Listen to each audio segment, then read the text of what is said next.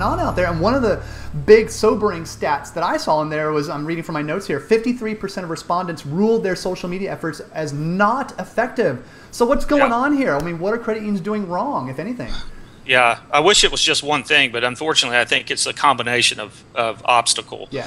In some cases, it's a lack of resources, whether that's financial or human capital, you know, to actually implement. So I think credit unions struggle on the personnel side, on the staffing side. Some credit unions may have a dedicated digital or social media specialist. You know, those are the credit unions that have committed to really investing in the medium from that standpoint. But I think by and large, most are still trying to figure out what to do.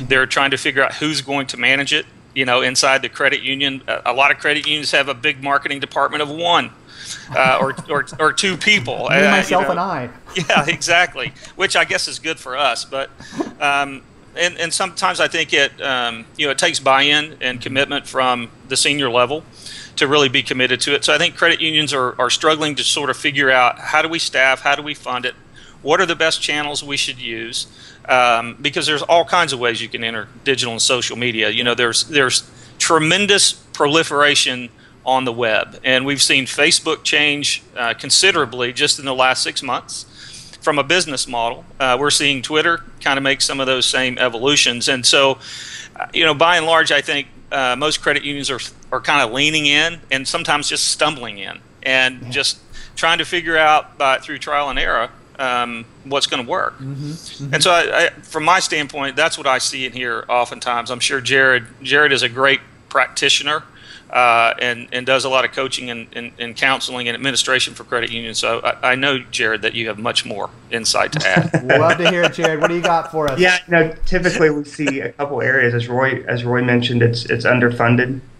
A majority of our respondents in the survey are spending $5,000 or less a year, or they don't have a set amount, which to us tells us that there's not very many resources being spent.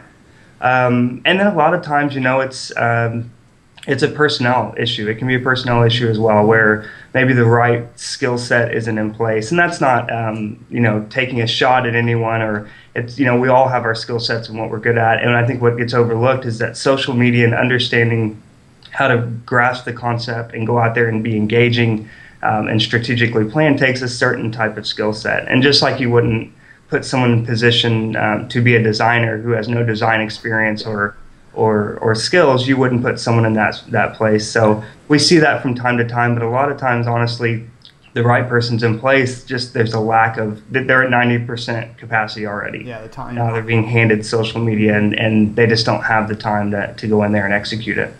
Yeah. Filene, Ben Rogers at Filene did a report on this a few years ago, and it's almost like a broken record, because they discovered a lot of the same things that you guys discovered just now. And it seems like, I mean, there's a lot of credit unions obviously out there that are doing a great job on social media, and they're reaping the benefits. But I think there's a vast number who aren't, and they're kind of stuck in this time constraint where, like you said, Roy, I mean, there's people out there wearing so many hats, they don't have time to do it. And social media, it may be free for the most part, but it takes a lot of time. Absolutely. And if you can put the time in, yeah, you'll reap the rewards. But a lot of credit unions are still stuck in that time constraint. It really kind of stinks for them. Is there what's the solution there?